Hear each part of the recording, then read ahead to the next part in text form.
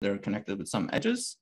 And so the overall idea here is we have these networks everywhere. So it could be a food web where you have predator-prey networks. It could be a biological networks where you have these proteins. And then you also have these like citation networks where nodes are papers and edges are citations between nodes. You can have a power grid where it kind of represents the network of the electrical grid, or you can have a road network where you have roads and edges and nodes are kind of junction points. So for this specific community, of course, you see a lot of these networks on the web as well, the web itself. So this is the internet at the AS level. And you also see lots of social networks. And then within social networks, sometimes you see graphs like group membership networks, where you have these bipartite-like structures where users are parts of some groups, and sometimes users are also connected. So it's not always completely bipartite.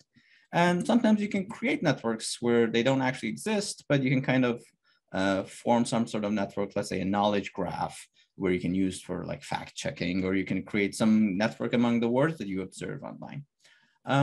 So once you have these networks, then the question is, what can you do with them? And I guess there are lots of ML applications that take as input a network.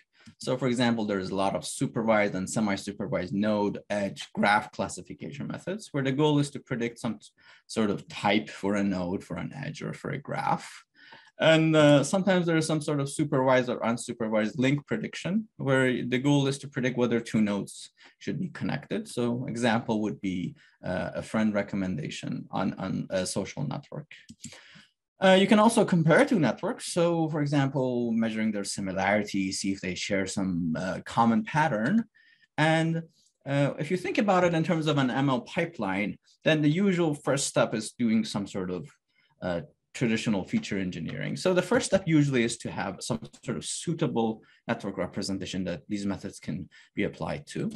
And if you look at traditional graph representations, well, we have these like node edge diagrams that kind of look like this, where you have nodes and edges connecting them. And sometimes to make this more computer friendly, I guess, you have these like matrices, like the adjacency matrix, where you can represent the graph. So node VI and VJ, when they're connected, you have an entry 1 at I and J, and otherwise you'll get a 0. Or you can represent them with an adjacency list, or you can represent them with some edge list. So all of these, they have some specific limitations, these representations.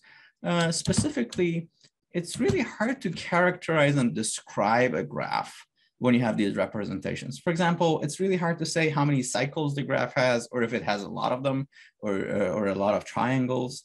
And it's also really hard to compare two graphs. So for example, if I have these two graphs, they're actually the same graphs with different layouts. So V1 is at a different place in the first graph than the second graph.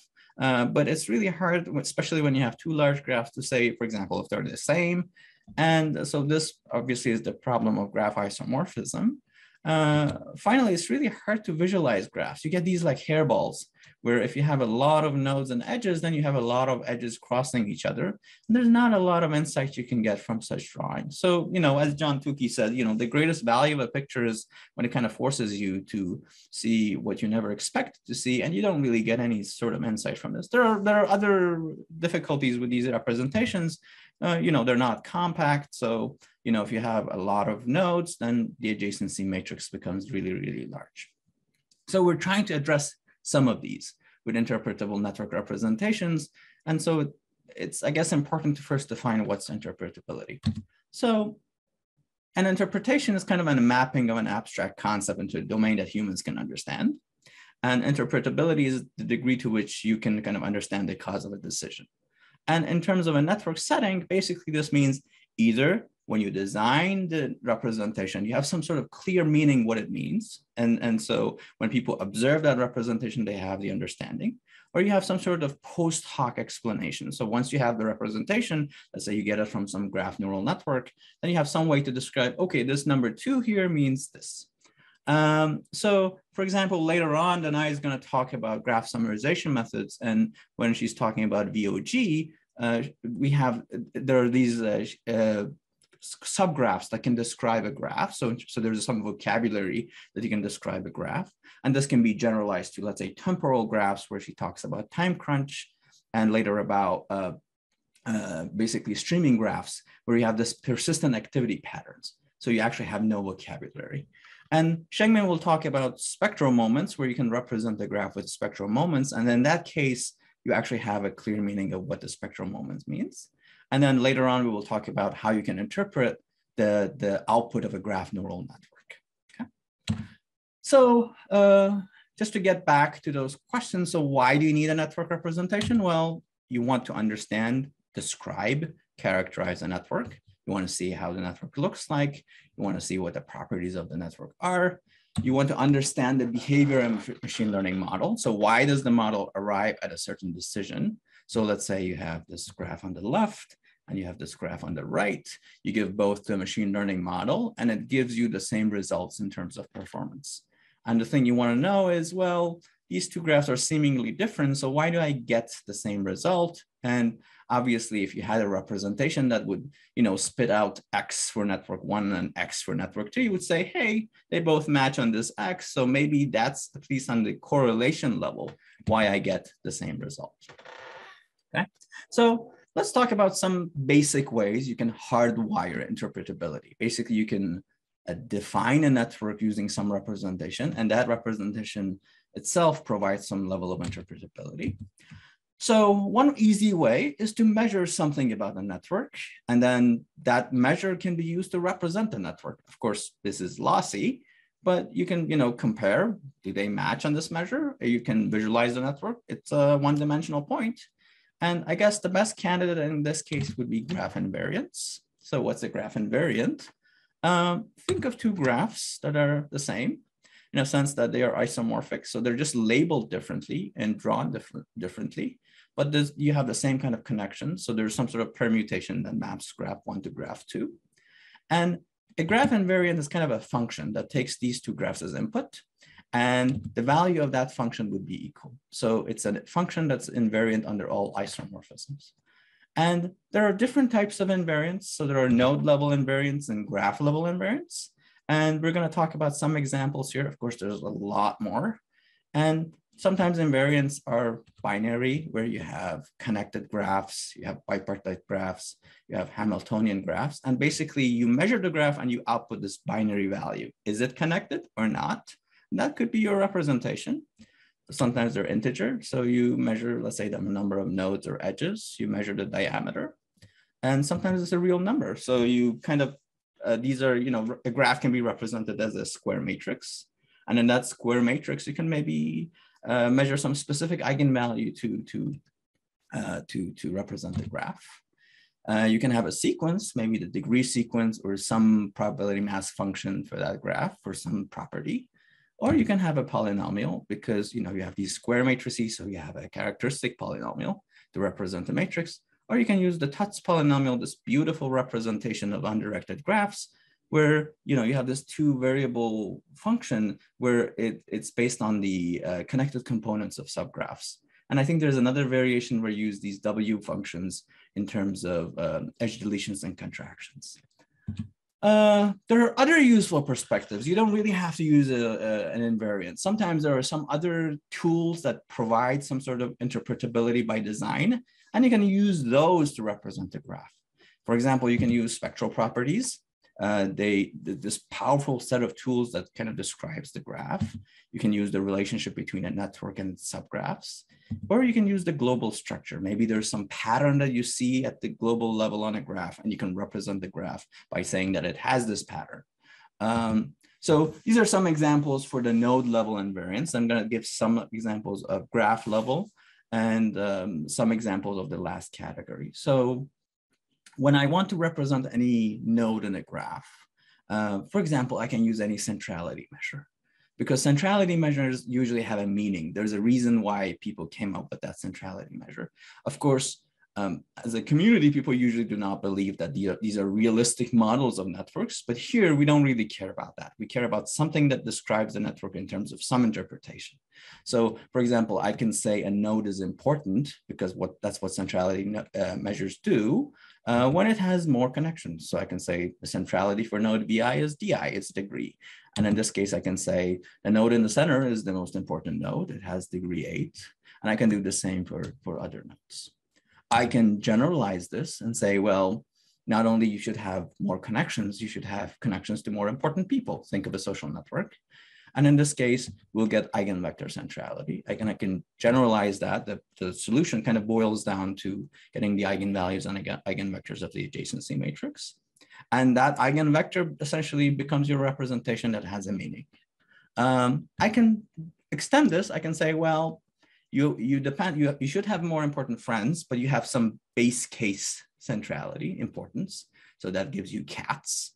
And you can say, well, your centrality gets divided among your neighbors. So that gives you PageRank. And there are lots of other centrality measures. Some non-centrality measures, for example, you can use local clustering coefficient. In this case, you can say, I'm going to represent a node using some sort of measure that captures how well connected your neighbors are. So the example on the left, we call the clustering coefficient is 1 because all 3 neighbors of node V1 are connected. And on the right, clustering coefficient is 0 because all the neighbors are disconnected. So dashed lines means the connection is not there. So that's the node level. Graph level, you can do a lot of simple things again. You can measure the size of the graph, how many edges it has, the density, average degree, the length of the longest, shortest path, the diameter, the global clustering coefficient, number of triangles, or you can look at the degree distribution, essentially how the degrees in the graph are distributed. And if you look at the x-axis here, x is the degree and y is the fraction of nodes having that degree. And sometimes that could be a good representation for a graph. It could be interpretable in a sense that, for example, on social networks, you see this kind of scale-free like behavior. So of course, this is debatable. Not people right now, they don't consider this a general rule. Sometimes, a different kind of distribution fits better, but at least it can distinguish between a social network and let's say a road network, where the distribution is more like a uniform distribution as opposed to what we have here. Okay, so you don't have to use invariants. So all of these are invariants. You could also, again, look at these different tools that are useful. For example, you can use tools from spectral graph theory, where spectral graph theory kind of connects the structure of a graph with the eigenvalues or eigenvectors of some associated matrix. It could be the adjacency matrix, which we talked about. It could be the Laplacian. It could be the normalized Laplacian, which has some nice properties. Basically, the eigenvalues are bounded. And it could be the random walk transition matrix that describes a random walk on a graph. And once you have these eigenvalues, then you can do something with them to represent the graph. For example, you can use the extreme eigenvalues as Cheeger's inequality discusses that. Or you can use the overall distribution of eigenvalues where you look at the spectral density. So this is what Shengmin will talk more later on. And more examples will be discussed in the representation section, of course. You can look at the subgraphs. You don't have to use spectral graph theory. You can say, well, I have a graph, I get a subgraph, and maybe if I get enough subgraphs or important subgraphs, that can actually describe or represent my graph. So these special subgraphs could be network motifs or graphlets, it could be communities, it could be sampled subgraphs. And a network motif in this case is some small subgraph that is frequently observed in networks. So these could be stars or triangles like the ones we have on the left, and they are usually they have a higher frequency than expected. So you have some sort of null model that tells you, hey, you're observing this too much. And then you could have a graphlet where it's kind of like a connected non-isomorphic subgraph. So you have some sort of code word where you have this system, and then you kind of look at it and say, hey, in my graph, I have a lot of G15s and G17s. And so if somebody sees the output in terms of like 2 G15s and 1 G17, they could just look at this code word, code book, and they can kind of say, okay, that's what the graph is built from. So you can kind of look at these network motifs and graphs as like capturing the local structures of the network. And you don't have to use these. You can also use communities. in a sense that you can divide your graph into specific communities and you can describe the graph using those, or you can sample some subgraphs. The idea is a large graph can be represented using representative samples. So these could be graph sampling methods that they take lots of samples. So for example, random node, random edge, random walk-based methods. And based on those, you can actually describe your graph. Finally, you can use some sort of graph global structure to represent your graph. So for example, you can say, if your graph has this specific pattern, for example, a core periphery structure, which is shown on the right, where you have a graph which has a dense core and it has a sparse periphery, then you know, I output this value as my representation, which is 1 or something. I can look at different patterns. It doesn't have to be these. These are just some examples. I could look at for a bow tie structure or some other thing. So this is a very old paper that discusses that on the web. And so all of these are kind of some ways to hardwire interpretability into your representation. But you don't have to do these. You can actually use some other methods that can help you achieve that. Examples include graph summarization method, where Danai is just going to cover, and then network embedding methods and network visualization methods, which Shengmin is going to cover. So with that, we're going to switch to Danai, and I think she can take it from here. Danai. Thank you. Can I share? If you stop sharing, I can try.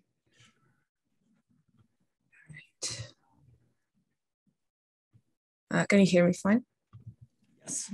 All right, perfect. 1 second. There you go. All right, can you see the slides fine? Yes. All right, perfect. Great. So I'm Danai Koutra. I'm an associate professor at the University of Michigan, where I'm also an associate director for the Michigan Institute for Data Science. And I'm also an Amazon scholar, and actually I'm spending my sabbatical this year at Amazon. So I'll be covering, as Reza said, the graph summarization methods. Again, a reminder, this is a very incomplete overview of related work in this space, and I'll be focusing mostly on interpretable representations.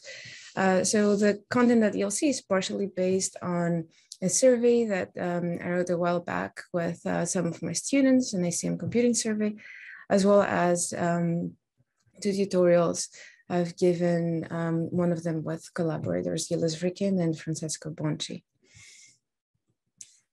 So let's start with what is graph summarization, and I'll define it by what it does. What it does is it seeks to find a short representation of the input graph, such that it reveals some patterns in the original data and potentially preserve some structural or other properties that Reza already mentioned. What is being preserved really depends on the applications, and in a little bit I'll show you some applications. Now, the short representation can be in different forms. It can be in the form of an aggregated or sparsified graph or a set of structures, and I'll revisit that in a little bit. Sorry, let me pause for a second. I think it has timings on, and it's progressing without me pressing. Give me 1 second.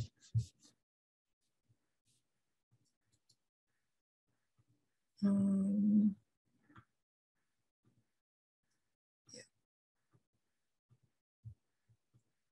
All right. Let's do this again. Here we go. All right.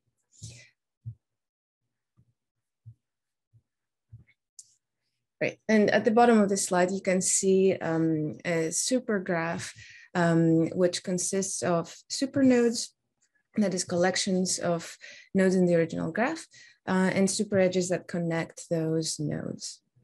Now, in terms of properties that may be preserved, again, there's a lot of different possibilities, a lot of properties that Reza already mentioned, but here I'm giving you just a few examples, right? Some methods try to preserve the node degree distribution, others try to preserve the community structure, and they're more oriented towards community-related applications.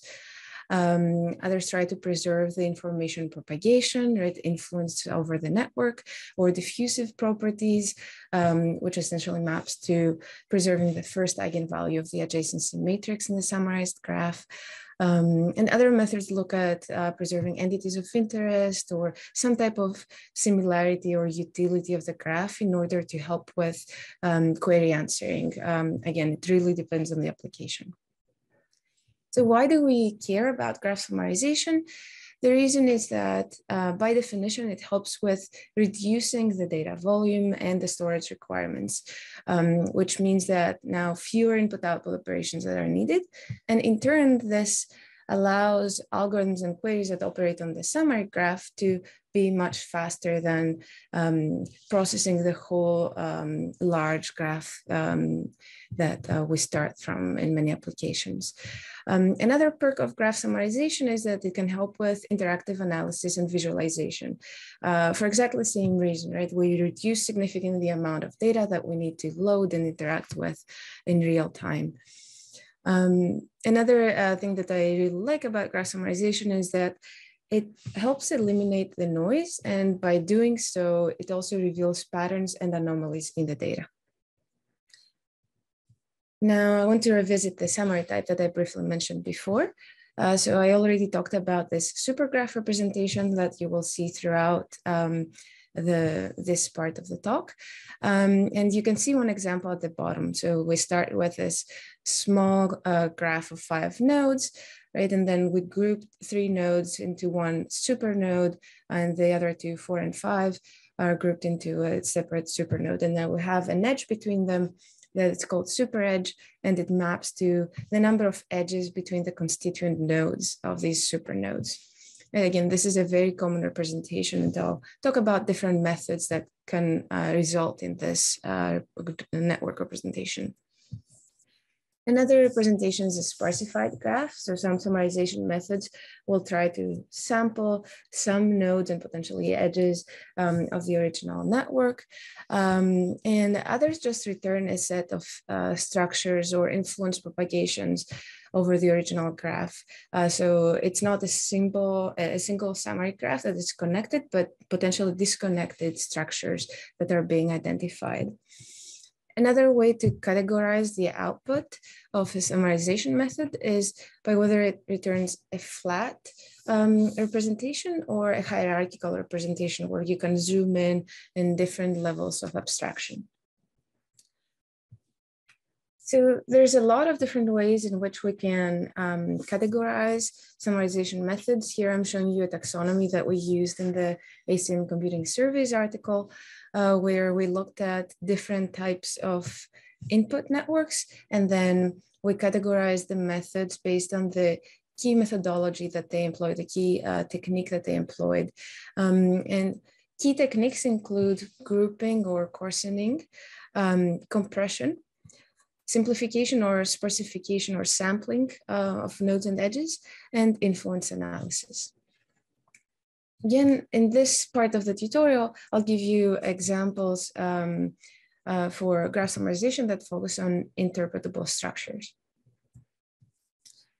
So the most popular technique for summarizing a network is grouping based. It uses some type of grouping. So it aggregates nodes into super nodes and connects them with super edges. And there are 2 approaches to get to this. One is to leverage existing clustering methods, the simplest being what you see in this figure, where we can apply a clustering method and just represent each cluster with a super node or community with a super node and connect them with weighted edges. Or an alternative approach is to greedily aggregate nodes based on some optimization function. Right, and I want to again give you an overview of how different methods may greedily group nodes. So some methods group nodes that exhibit some frequent pattern. Others want to group nodes such that the reconstruction error is minimized, right? The summary graph approximates as much as possible the original one. or the group nodes that are structurally equivalent, or maintain some diffusive properties, often the first eigenvalue of the adjacency matrix. Or if when we're talking about heterogeneous graphs, we want the group nodes not only that are structurally similar, but also they are of the same type. Now, if we go also to graphs with attributes, more generally, methods group nodes that are structurally similar and also share the same or very similar attributes. So I'll give you a few more concrete examples. And I'll start with a very simple approach, which is graph dedensification. And this one aims to reduce redundancy around high degree nodes. So the way that it does it is that it compresses neighborhoods by introducing what is called a compressor node. So here in this picture, you can see some white low degree nodes being connected to red high degree nodes. And what this approach does is it tries to find these types of bipartite cores between the white and the red set of nodes, and it replaces all these edges with one node, the compressor node. So all the low degree nodes now point to that, and that compressor node points in turn to the high degree node. So it significantly reduces the number of nodes. If we had n times m edges originally, we have n plus m in this representation. So you can see that it significantly reduces the storage requirements for the original graph. And this is used to answer exact queries for pattern matching queries. This is not a new idea. The implementation and the queries that they were looking at were quite new, but it had come up also much earlier for summarizing web graphs. And at the time it was called virtual node compression. Now, as I mentioned, another very popular approach for summarizing graphs is to use compression. And usually what is used for compression is the minimum description length principle, or MDL, which is a formalization of Occam's razor principle that says that the simplest explanation is probably the best one. So in this work by Navlaka et al., they looked into two-part representation that consists of the supergraph that I've already talked to you about, or the aggregated graph, and also this edge correction C, which says which edges are not correctly represented in the supergraph with respect to the original network. So in this formulation, they try to minimize the overall cost of describing the original graph with this aggregated graph and the corrections. Now, in terms of interpretability, what you can think of is that these super edges between super nodes correspond to basically bipartite cores. Right? We have all the connections between the constituent nodes of these two super nodes, while a self loop corresponds to a clique. So these are structures that we know their graph theoretical properties, right? And we can understand what they map to. More recently, with my students, we looked into graph summarization for graph neural networks. And the motivation here was that we wanted to handle noisy, small samples of high dimensional data and also support interpretability, right? So again, you can see here a super graph, which now is being learned within a node grouping layer. Now, the idea behind this was that some nodes and edges are expected to be more relevant to the predicted variable. In this case, imagine performing graph classification. So we want to identify the nodes and edges that explain the graph classes that are being predicted. So the node grouping layer at a high level hides the non-indicative edges into super nodes. You see those here in gray, and highlights the indicative edges that span across supernodes, highlighted here in blue color. In a little bit more detail, essentially we're learning a common membership matrix that basically describes the supergraph, right? It says which nodes belong to which groups. And in here, it's not just a binary membership matrix, but we have real valued importance scores, which essentially compute how important each node is for the prediction task. Now, for interpretability, we can impose different constraints like non-negativity. We want the scores to be positive, right, so that they're meaningful. We want orthogonality, so nodes belong to one supernode each. One difference from other grouping approaches that I mentioned before is that the nodes in these supernodes do not have to be very well connected, which is usually the case when we greedily group nodes to optimize some function. Here, nodes, the grouping is learned such that it helps in the downstream task. And just to showcase how we can get interpretability with this grouping layer, I want to share one application, which is for fMRI-based brain graph classification.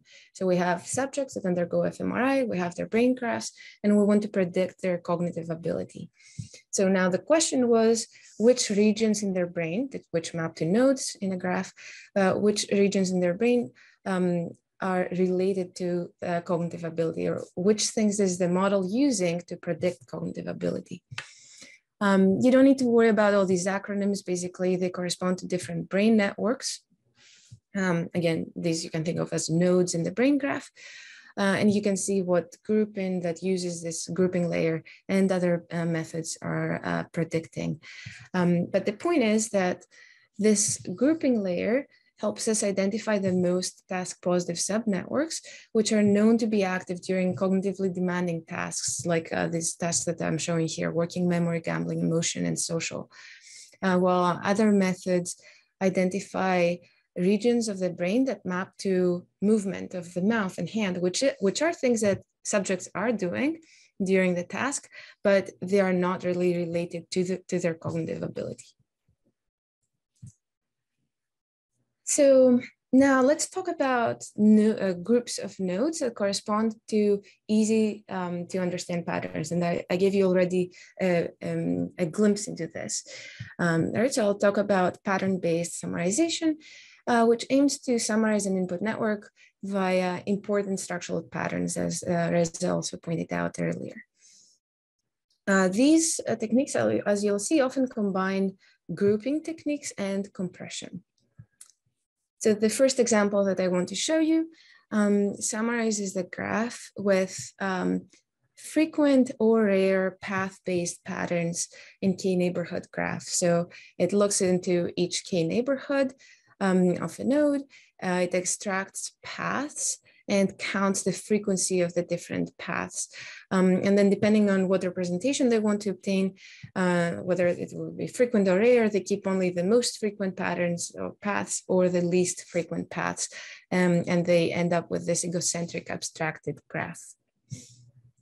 Going beyond paths, Dune and Schneiderman focused on three key motifs, which they call fans or stars.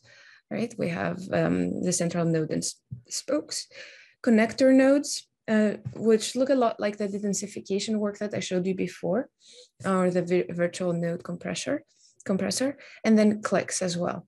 And the goal of this work was to essentially unclutter the original graph by replacing these graph structures with these icons that you see on the right, the size of which correspond to the number of nodes the number of nodes and edges that they're representing.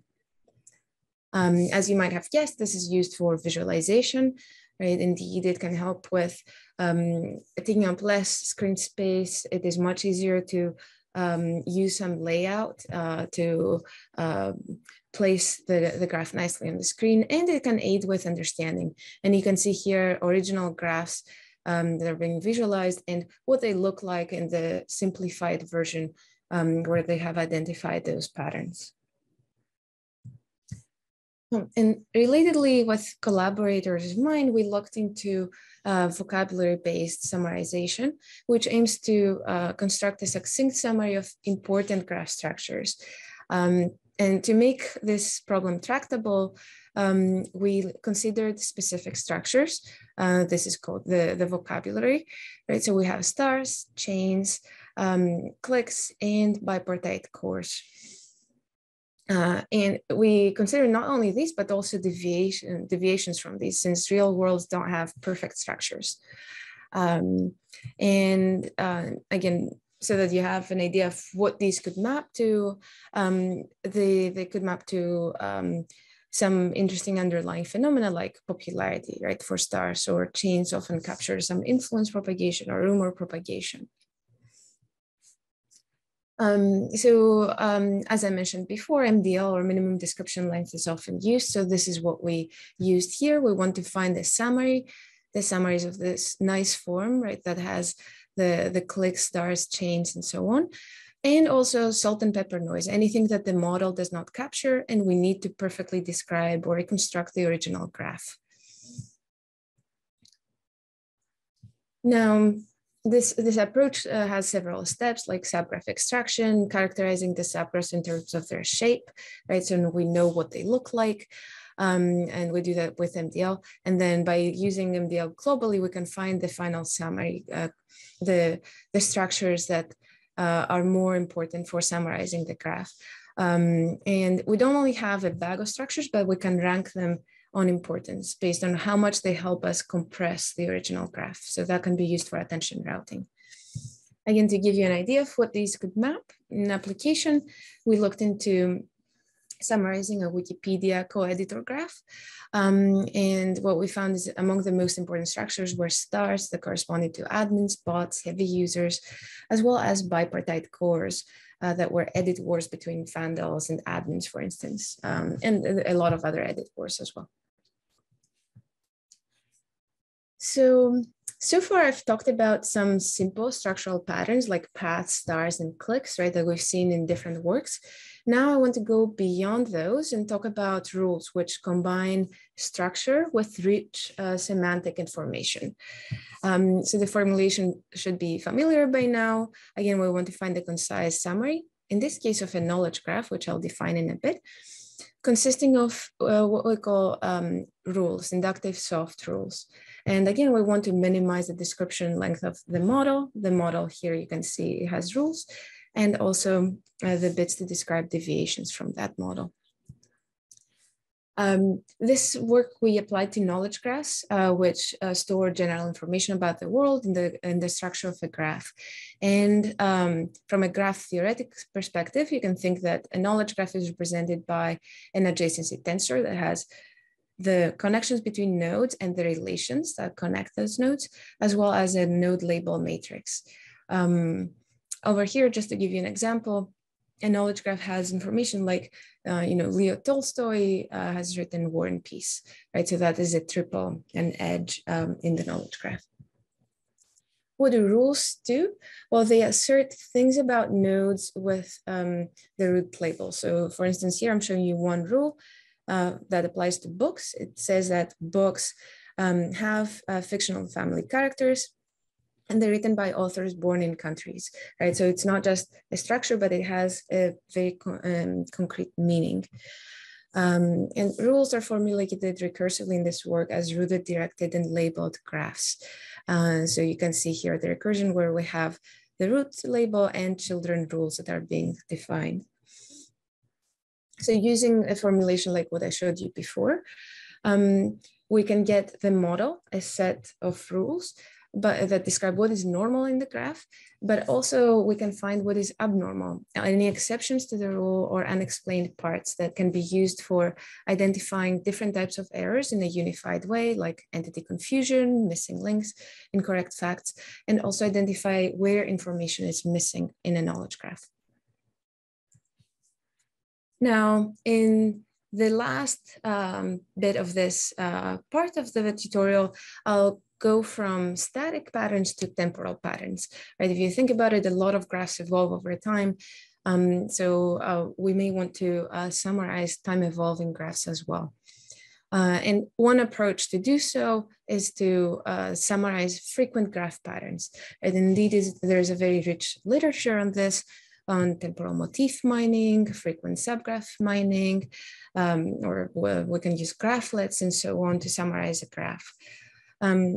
However, these methods typically focus on frequency, right? And they ignore how the patterns evolve over time, right? Some patterns may be bursty and they may appear a lot of times in a short amount of time, while others may continually and regularly appear, but they may have smaller frequency, like computer network attacks that are stealthy or commute routes. So another approach for summarizing graphs is to use time crunch. This is an extension of Vogue, the vocabulary-based approach that I mentioned before, to temporal graphs. So this approach does not only identify these patterns, but it also characterizes how often those appear. For instance, here you can see in a phone call network, it spots a one-shot near bipartite core between 792 callers on December 31st, right? This maps to probably handshake calls between well-wishers. Right, but you can also find other patterns that appear in a specific time range, or patterns that appear periodically. Another approach would be to summarize a graph stream with what we call persistent activity snippets. And this does not require predefining the vocabulary as in the previous work. And activity snippets are sequences of edge updates that reoccur among specific nodes, which you could see here in the animation.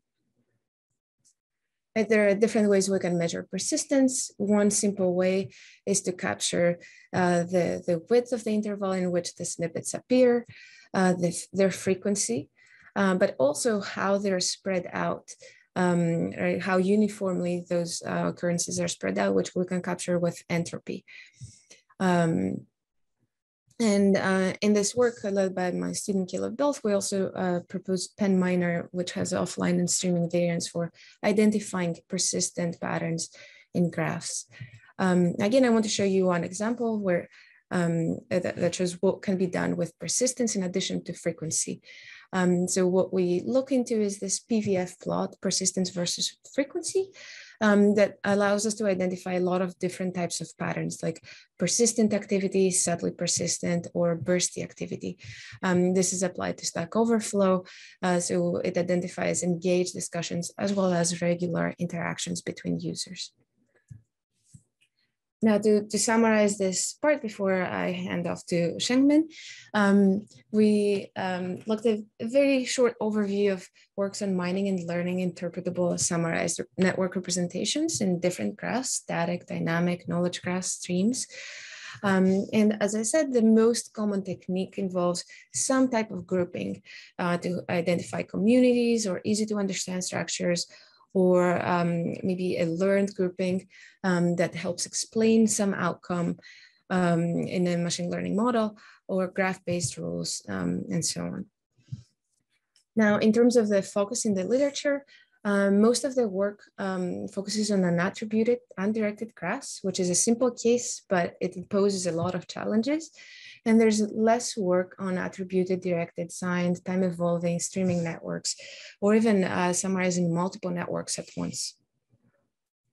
And there are also a lot of opportunities to look into the power of summarization and coarsening within representation learning. And with that, I'll let Shengmin take over. Okay, thank you, Danai. Okay, let me share my slides.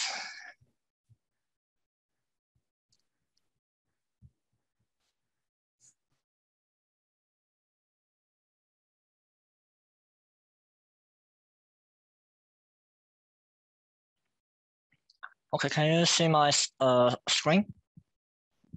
Yes. Yeah. Okay, cool. So, okay. Hi, everyone. I'm Shengmin Jin from Syracuse University.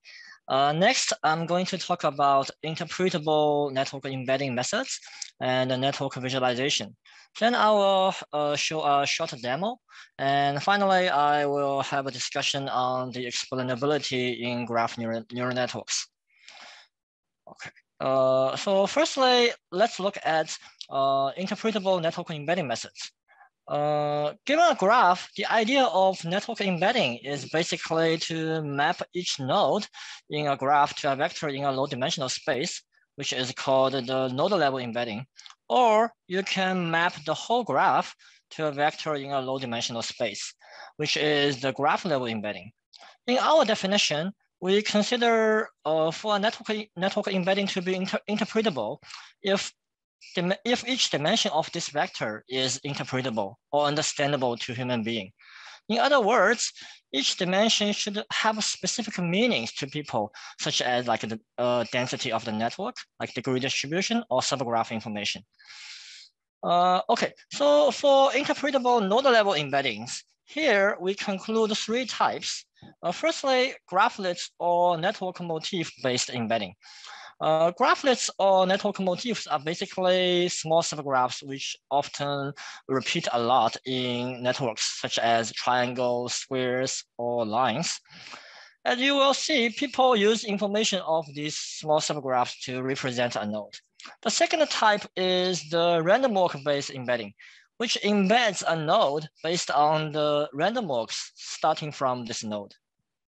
Finally, spectral embedding, which use the eigenvalues or eigenvectors of the associated matrices. So for graphlet-based embedding, the general idea is to use those small subgraphs or patterns to represent a node. One example is called graphlet degree vector. The main idea is to count the number of graphlets a node touches. For example, how many triangles or squares a node is in. In this way, we can capture the local structure of a node and its neighborhood. Now let's see how it works. Before going into the details, we first introduce the concept of automorphism orbit. Basically, the position of a node in a graphlet, considering the symmetries. Here's an example. We have 3 graphlets, which are an edge, a triangle, and a wedge, which is a line graph of 3 nodes. When we consider the node position for the edge, the position of 2 nodes are equivalent. It also happens to the 3 positions in a triangle, which are also equivalent. However, for the wedge, there are 2 types of position, the centering node and the side node. Therefore, here we have 3 graphlets, but we have 4 orbits, A, B, C, and D. If given a graph G, to get the graphlet degree vector of node V, we basically count how many times node V show up in each positions. And then we get a vector of the frequency. This vector is the graphlet degree vector for node V. Okay, next type is random walk-based embedding. The main idea is to observe the random walks starting from a certain node. One example is using the return probability features proposed by the paper RET-GK. It makes use of the k-step return probabilities of random walks on the graph G. Basically, you start from a certain node and you take a random walk. You check the probability of getting back to the starting node after k steps. Then you vary this k from 1 to s. You can get a vector of length s, where each dimension is the return probability of a random walk of a certain step size. Here's a toy example. In graph G, we look at 3 nodes, C1, C2, and C3. These 3 nodes have the same node degree, but if we plot their return probability features with step size from 1 to 200, as you can see, the curve of C1 and the C2 are very close. But for C3, which is the yellow curve here, the return probability deviates in early steps. Next one is the spectral embedding.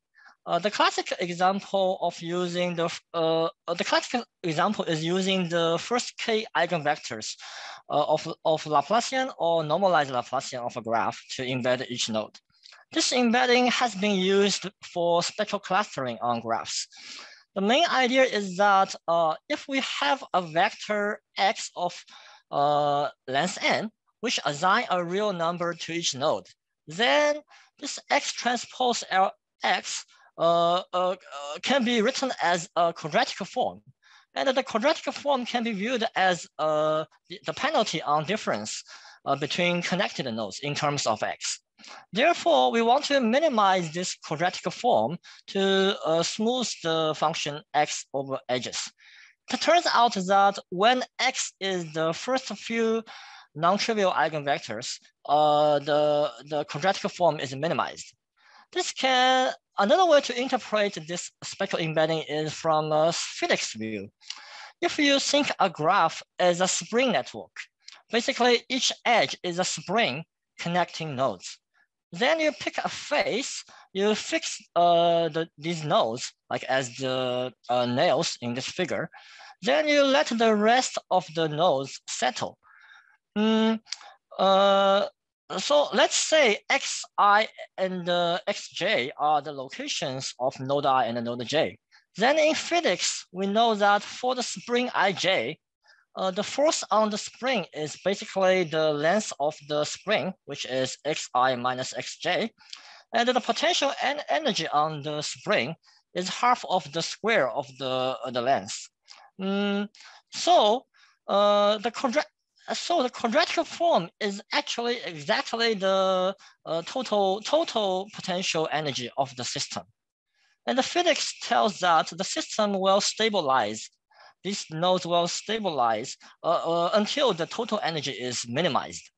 Therefore, the spectral embedding actually provides the coordinates of the nodes where they settle in the embedding space. Another example of spectral embedding is based on spectral graph wavelets. The concept of spectral graph wavelets was proposed in the field of graph signal processing. The idea is that we first do the eigen decomposition on the Laplacian of the graph. Then we define a heat kernel. And by applying the heat kernel on the eigenvalues, we can get the spectral graph wavelet psi A. It basically describes the diffusion of the spectral wavelet centered at node A. Specifically, the m's value of psi A represents the amount of energy that node A has received from node M. So the diffusion pattern at a node can be used to capture the local network structure. As in the figure, node A and node B are located in different parts of the graph, but they have similar local structures. So if you look into their diffusion patterns, psi A and psi B, you will find like they are also very similar. The method graph wave proposed by Claire Donnet and her collaborators, it learns the node embedding from the diffusion patterns by treating the diffusion pattern as probability distributions, and the sampling from its empirical characteristic function. Recently, Jing Zhu and his colleagues proposed a general framework which extends graph wave by considering both network structures and the locations of these nodes in the graph. Next, we look at the interpretable graph level embeddings. We also conclude them as graphlet-based embeddings and spectral embeddings and embedding with network models. Okay, so for graphlet-based embedding, one way to define a graph embedding is based on its distribution of graphlets. Let's say we select a set of n graphlets. We define a vector, and the ith value of this vector is the frequency of occurrence of graphlet I. Then this vector can be used as a representation for the network. So now the question becomes how to select representative graphlets. As the number of graphlets increase quickly with the increase of number of nodes. Shengmin and his colleagues choose to sample graphlets. The hope is that if a sufficient number of random samples are drawn, then the empirical distribution is close to the actual distribution of graphlets in the network. And they provide a theoretical bound on this deviation. Then at KDD 2019, Yoshida and his colleagues formulated it as a convex optimization problem. They define the distance between two graphs by using the weighted squared distance of their graphlet embeddings. Then they optimize these weights based on the labels of a graph classification dataset. Okay, next, let's look at the graph level spectral embedding. Here we introduced the embedding methods based on the spectral density. The main idea of this method is to use the whole eigenvalue distribution of the associated matrix to represent a network. Spectral density is basically the probability density function of the eigenvalue distribution. It can be defined as the average of Dirac delta function at eigenvalues. Here's an example of the histogram of spectral density of the random walk transition matrix for Facebook ego networks. However, for large graphs, it is difficult to compute the whole spectral density as the eigen decomposition is high cost. Therefore, in reality, the estimation for the spectral density is needed. People use different methods to do the estimation. Kohai-Steiner and his collaborators have the estimation by using MCMC, and Kwon-Dong and his colleagues use the kernel polynomial method for the estimation. These works have been published in KDD 2018 and 2019.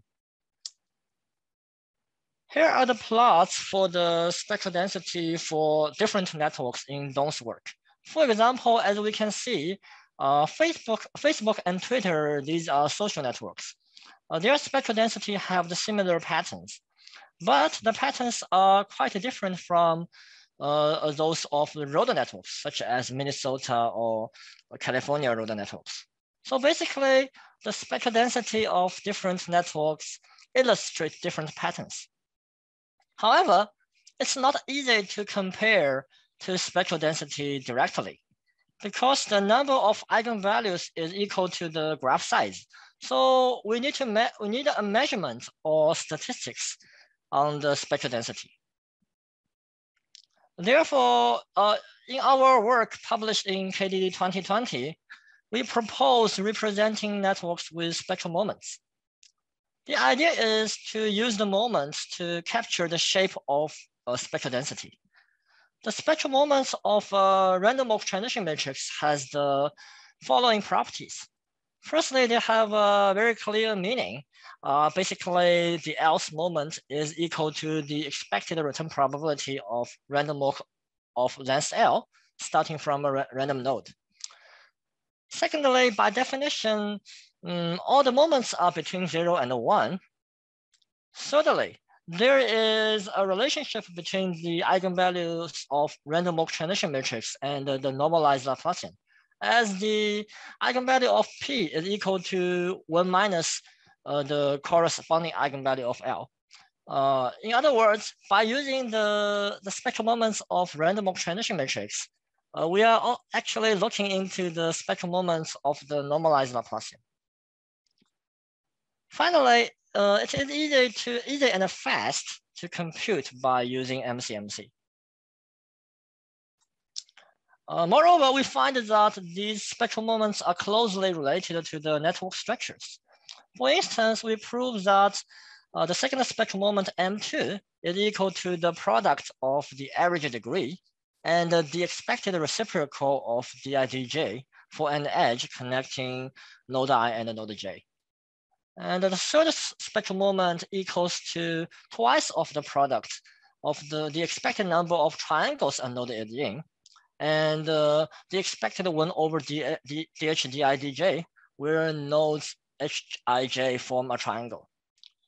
Similarly, we find that M4 is related to the number of squares and the average degree. We also find that spectral moments provide various bounds on network properties, such as degree distribution, global clustering coefficient.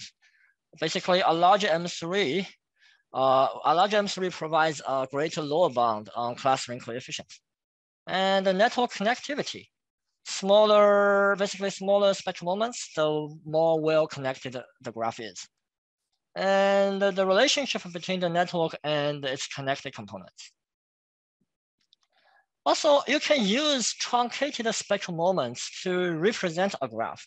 For example, using the second, third, and fourth spectral moments, M2, M3, and M4, 3 values, it can provide a 3D embedding space, which can be visualized. Here I'm showing the embeddings of various types of graphs, including complete graphs, cycles, complete bipartite graphs, and the wheels of different sizes. I'm also showing real-world networks from 3 different categories, social networks, for example, YouTube is shown here, and collaboration networks, and the road networks. We call the whole embedding space the spectral zoo of networks, because as I will show, basically you can easily get information of a graph based on the location in this zoo, similar to like how animals are grouped and located in different regions of a zoo. The other type of graph level embedding is based on network models. Network models are used to generate graphs to simulate real-world networks. The most famous network model is Erdős model. It is also known as the random graph GMP. It assumes that the edges between nodes are formed randomly with equal probability P. Another example is small world model. It tries to simulate this 6 degree of separation pattern, which indicates a short average path length between nodes. There are different versions of small world models. A well-known model is called the Ward-Strogat model. It starts with a regular lattice and then rewiring the edges with probability beta. The parameter beta basically controls the randomness in this graph. As we can see, these network models are based on certain assumptions, and they have some parameters to control the level or degree of these assumptions. Therefore, these parameters are usually interpretable or understandable to people. So the idea of embedding with network models is that given a real-world network, we use a network model to fit the real-world network.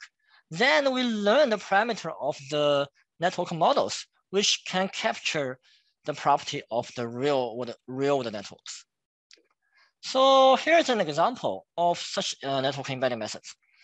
It is based on the stochastic chronicle graph model. The SKG model is to model large-scale networks based on the stochastic chronicle product of matrices.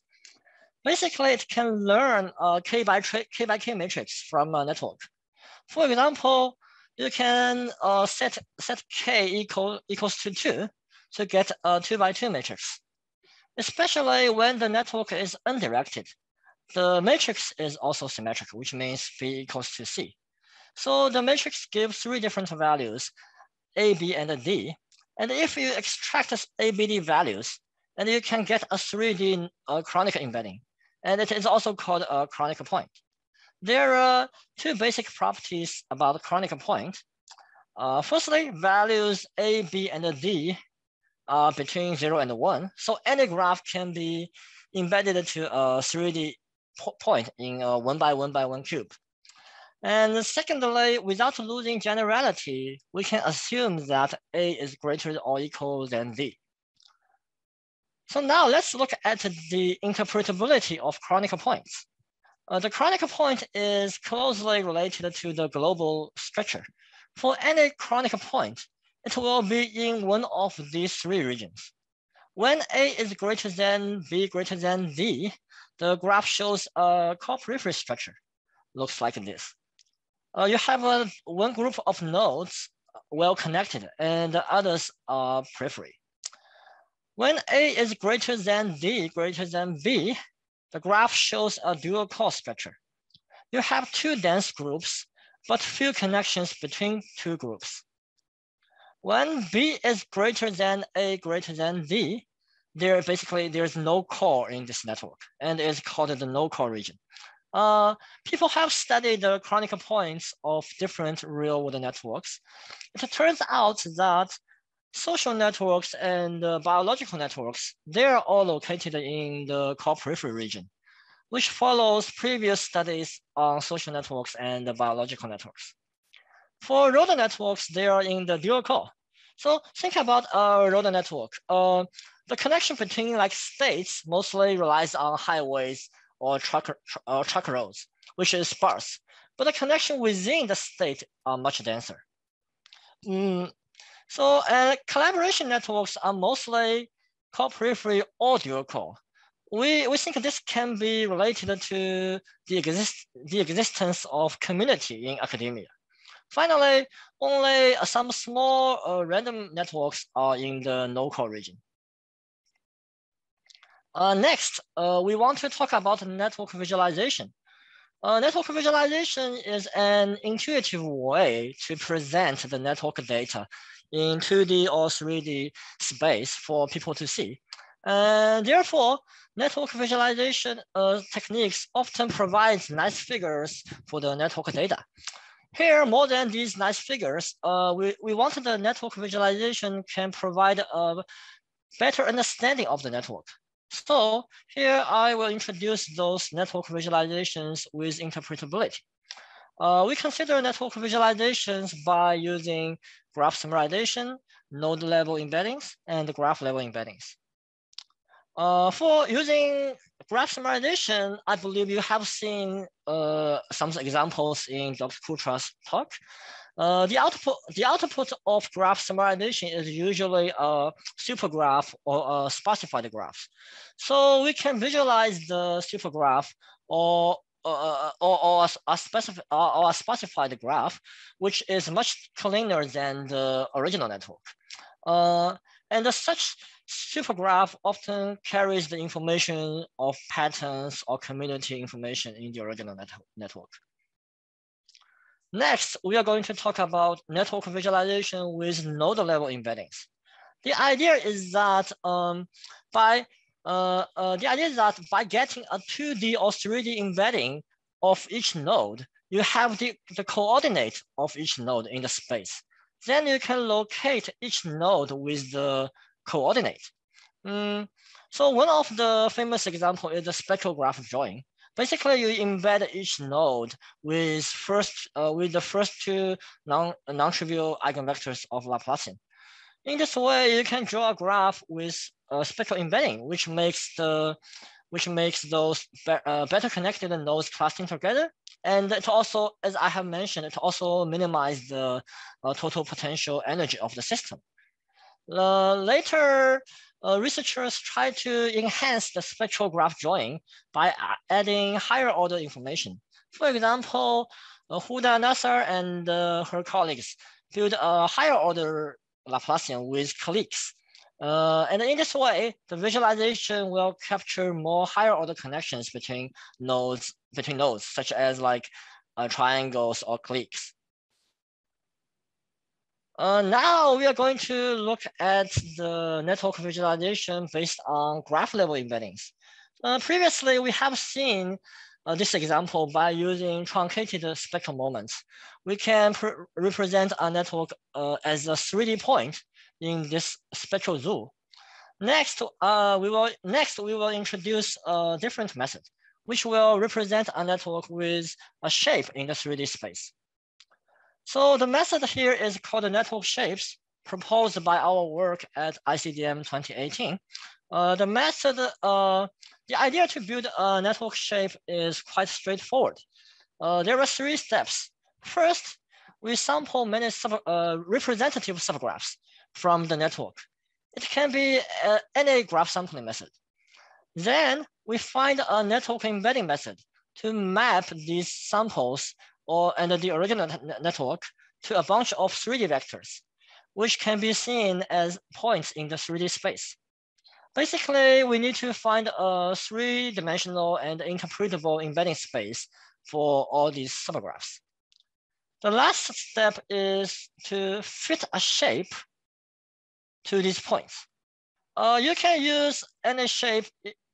You can use any shape you want, but in general, we want the shape can cover all these points, and the shape should accurately capture the distribution of these points. In this way, this 3D shape can be used to capture the distribution of the embeddings of the network and its subgraphs. So with this framework, you can propose your own network shape algorithm. Okay, now think about it. Each network is represented as a shape in the 3D space because the embedding space is interpretable. Each dimension has specific meanings. So the location of the shape can tell the properties of the network. And the volume of this shape indicates the variance of the subgraphs in a network. Also, to compare two graphs, you can compare their shapes. Like the two shapes can be far away from each other, or they can be close to each other, or they can have overlap. And the overlap will reflect the substructures these two networks share. Here we give some examples like in the figure. The figures illustrate the network shapes of YouTube, MySpace, and Awkward. We have like a few observations, like different network shapes have different volume size. So the MySpace is larger, and Awkward is smaller. And the different network shapes are located differently. And some of them have overlap, like YouTube and MySpace, but others don't. Next, we are going to show a demo. Basically, we develop a web portal for user to draw a network shape. So when you go to this website, on the home page, you will see the introduction of the method and the web portal, and how to use the web portal. So basically, it's quite straightforward. Basically, click the draw a network shape. You select your parameters and you click visualize. And then basically for sampling, after like several seconds, you will see the drawing here. And you can select your own, you can select the sampling method you want, like the random node, random edge. And you can select the number of samples of a certain size, like 1 to 20. And you can select like a sampling step. So for example, if you select like 10%, then the graph, if you select like 10%, then the graph size will become from 10% to 10%, 20% to 90%. And then you can select the embedding type of the embedding method. And you can also select your fitting type. You can also like upload a file like for different the data you want. And after the visualization here, you can click the download file, and you will see the files like including like the boundary points, the points of the points of the subgraphs, and also you will get the figures. And so after that, let's see. Okay, up to now, we have introduced several interpretable network representations, which means these representations themselves carry specific meanings understandable to people.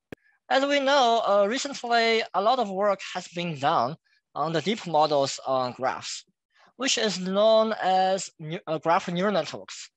Although most deep models are developed without interpretability, researchers still want to somehow explain the behavior of the graph neural network models. That's how the studies on explainability in GNN comes up. And so firstly, let's have a quick comparison of explainability and interpretability. So a model is interpretable if the model itself can provide understandable interpretations. While for an explainable model, the model itself is still a black box, but its predictions or behaviors might be understood by some post hoc explanation techniques. So for the explainability in GNN, let's say, given a graph, we use GNN model to embed each node in the graph. Then these embeddings can be used for different applications, such as node classification, link prediction, or some other applications. To explain GNN, we aim to answer the questions like which nodes or edges are relevant to the predictions. For example, the blue nodes here. And how relevant are they? And then how do we get the predictions? So in the study of GNN explainability, some of these techniques have been widely used in the image and text tasks. Majorly, there are two categories of methods. The first category is instance level methods, which is to identify important input features for prediction. It includes like gradient-based methods, perturbation-based methods, and surrogate methods. The other category is model level methods, which is to study input graph patterns and their relationship to the GNN behavior. So such methods will provide a more general and high-level insights of the model. So we first look at the instance level methods. The first type is gradient or feature-based methods. The main idea of the method is to use gradients as the approximation of input importance. And usually larger gradients means higher importance. The example of such methods include like sensitivity analysis. It use the squared values of gradients as the importance of features directly. And these gradients can be computed by backpropagation. And guided BP, which is similar to SA, but only propagates positive gradients, as negative gradients are difficult to explain. The second type of instance level methods are perturbation-based methods. The main idea is to study output variation with respect to the different input perturbations. So basically, given a graph, the model should stick with the current prediction. But if we remove some elements of the graph, let's say 2 nodes, and the prediction might change, and then we get to know like the impact of these 2 nodes. So this can be done, but now the question becomes like, how do we perturb a graph? So a popular way is to mask elements out. Here is the general idea. So given an input graph with adjacency A, adjacency matrix A, and the feature matrix X, so we use an algorithm to generate a mask. And this mask will indicate the importance of nodes, edges, or features. Then the generated masks are combined with the input graph and to get a new graph. And the new graph is fed to this trained GNN, and then use the prediction and objective function to value this mask and the mask algorithms, generation algorithms. So the examples includes like a GNN explainer, which learns soft masks by maximizing the mutual information between predictions of the original graph and the predictions of the new graph. The other type of instance level methods is surrogate methods. The main idea is to use an interpretable surrogate model to approximate the prediction of the complex models. So given an input graph and its prediction, so we first sample a local data set to represent the relationships around the target data. Then different surrogate methods are applied to fit the local data set. Note that these surrogate models are generally simple and interpretable machine learning models. So finally, the explanation from the surrogate model will be regarded as the explanations for the original prediction. So one example is GraphLime, which use n-hop neighboring nodes and their prediction as its local data set, and use Hilbert-Schmidt independent criterion Lasso as the surrogate model.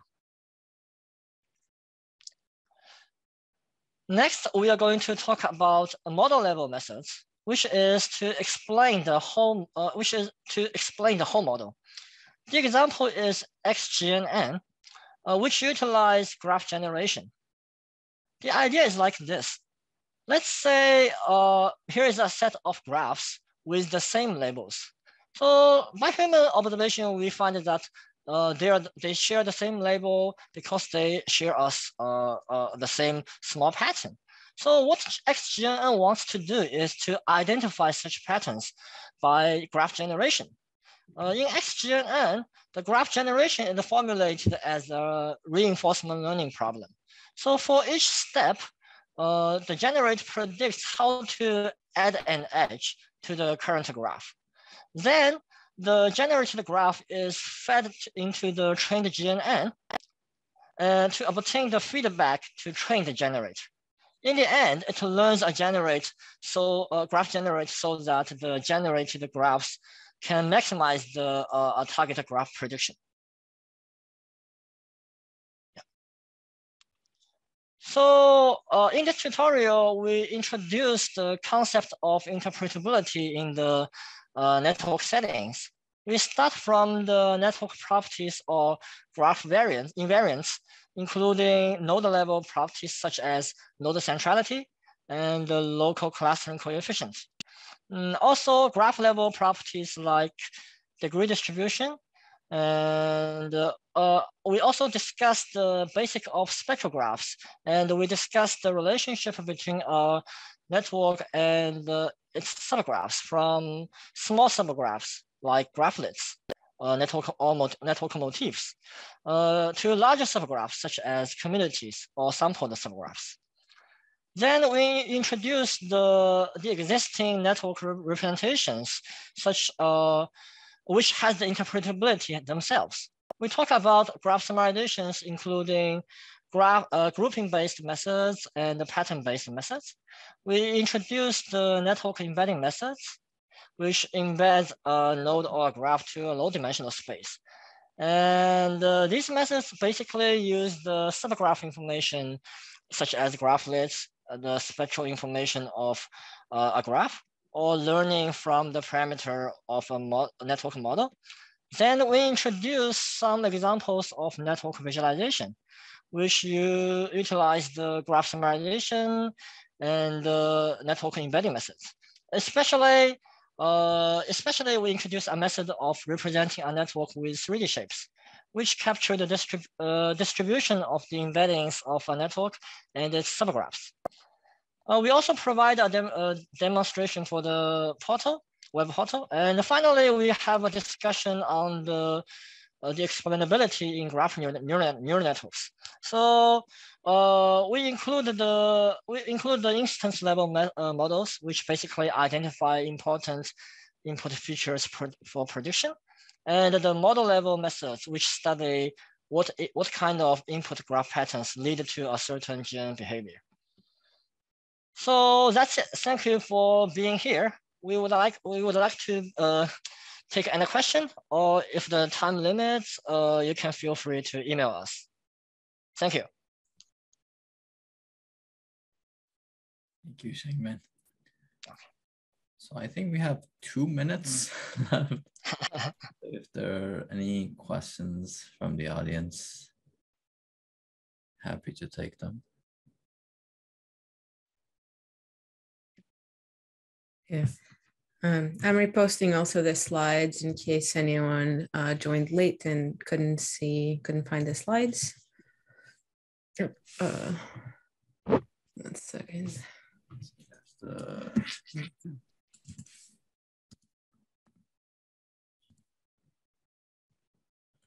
Check the other platform and see if there are any questions.